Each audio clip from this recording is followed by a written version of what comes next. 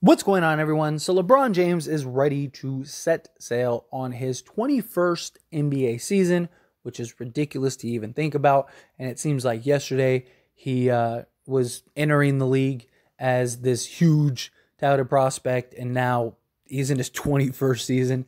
Crazy to think about. But he's also 39 years old, and he luckily is on a very deep, talented roster. And I've mentioned this before. I really do believe that LeBron James is going to kind of coast throughout the course of this season. I do think he plays 65 games just because I think he's going to want to qualify for a lot of those accolades and stuff like that. He's going to want to keep a lot of records and stuff intact. And so I do believe that he does try to play 65 games. Thus, he kind of just coasts throughout the regular season so he can keep his body right. And luckily, this roster is deep enough and talented enough to do so. He's still going to get his 20 a game because it's LeBron James. And just like we saw last year, he'd have like 4 points at halftime, and then you look up and he finishes the game with like 28. And you're like, he really scored 24 points in the second half? And it's like, yeah, he just scored in bunches. But LeBron James cannot handle the workload anymore, right? Like, that was a big problem last year. If LeBron James was healthy, that Denver series might have been a completely different Denver series, because the LeBron James we had pre-injury looked like LeBron James. I mean, the guy was like 38-8 at like 38 years old in year 20. And he just kind of was chasing the scoring title because the Lakers were terrible. So it was like, what else do I have going for me right now? I might as well just go try to get this accolade. He ends up getting it. He ends up hurting his foot, and he just was never the same after that. So now it's like every year he's hurt for the Lakers, and he's only getting older, and there's a real concern about just him holding up. Now, this is a guy that is insanely conditioned, that spends a ridiculous amount of money on, he spends more money on his body than people will make in their entire lifetime. So this is a guy that I don't really have too much concern for compared to other players and stuff like that, but it's still a big ask. And so this is something LeBron's been trying to do for some time, and that is have Anthony Davis take the reins. Be the guy.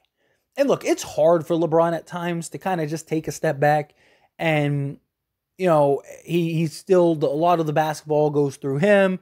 That I imagine will still be the case on occasion and a fair amount throughout the course of the season. But he showed the willingness and ability to take a step back, right? You saw him kind of relegate and allow like guys like Austin Reeves to shine or Rui Hachimura to shine and stuff like that, and kind of played more off the ball. He has repeatedly said he wants to play that type of role where he's playing off the ball more. He's not so ball dominant. He's not a guy that has to do and handle the workload. And we need Anthony Davis to be the undoubted number one option, right? Anthony Davis is about to get a new extension. All the reports have came out and said like they're going to give it to him right before training camp starts, so he's locked up and ready to go. The reason the Lakers got him was because he was a perfect sort of 1A, 1B next to LeBron James, arguably the best fitting big man, maybe even the best fitting player that LeBron James could have by his side, and a guy that could be a number one option and be the guy that is the franchise player when LeBron leaves. And in 2020, Anthony Davis absolutely looked like that. Anthony Davis undoubtedly looked like that guy. And I've said this and I fully stick by this. If we get bubble Anthony Davis this year and he plays that way through the playoffs, there's not a single team in the league that's beaten this Lakers team in 7 games. There's not.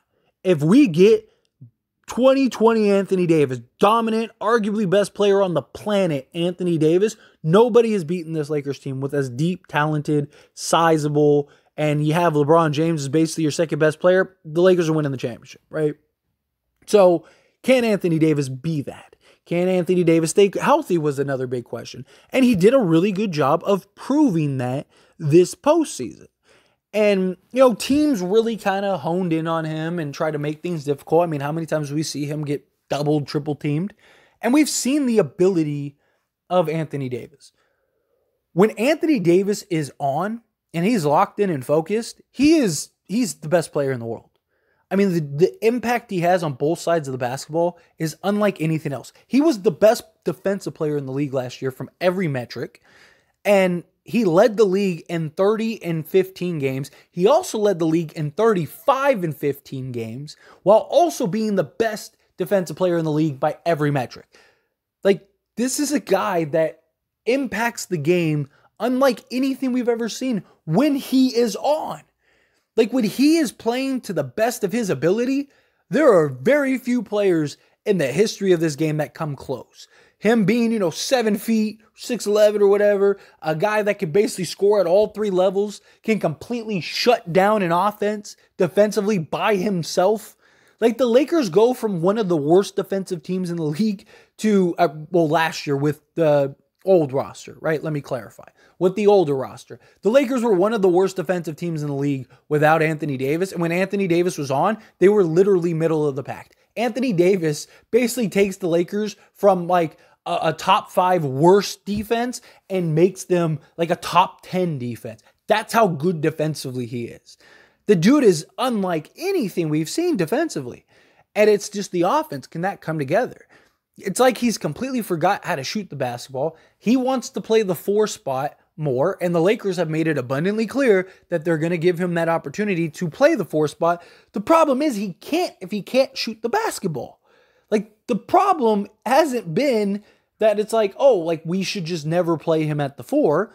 It's just he's best at the 5 because he can't shoot the ball no more, right? And if he's shooting 28% from 3, and he's shooting, 40% from the mid-range, well, then the guy's gonna be really hard to go and generate a bucket. But when he's around the rim and he's shooting, 60% there, it's like, we'll move him to the center and just dump the ball down to him and let him go to work. And there you go. There's his 25 a game, right? Like, we need a dominant, established Anthony Davis. I'm not saying he has to go out there and be a 40-20-20 guy or anything like that, but he needs to be the clear-cut number 1 player. He needs to be night in and night out the best player on the court, or arguably the best player on the court, if you're going up against a Milwaukee or something like that, right? Like, if it's the AD, Giannis campaign, you need to see Anthony Davis at least be comparable, right? Like, you see these games and it's like, the run-in trend was like Anthony Davis, like, he's inconsistent. One game he's 30, 10, 5, 5, 3, and 2, and you're like, wow. And then the next game he's like 5, 12 rebounds, 2 assists, 2 blocks, a steal. Like, it's just, you need the offensive consistency. Now, again, teams, especially in the playoffs, were really locked in on him. That time that LeBron was out, Anthony Davis did a great job carrying us. I mean, there was like a 2-3 week stretch where Anthony Davis was far and away the best player in the league. I mean, he had that stretch where it was just, he was otherworldly. If we can get that during the playoffs, especially, nobody's beating this Lakers team. Nobody. Teams were having a hard time beating Anthony Davis when it was him and a bunch of like 6-foot guys.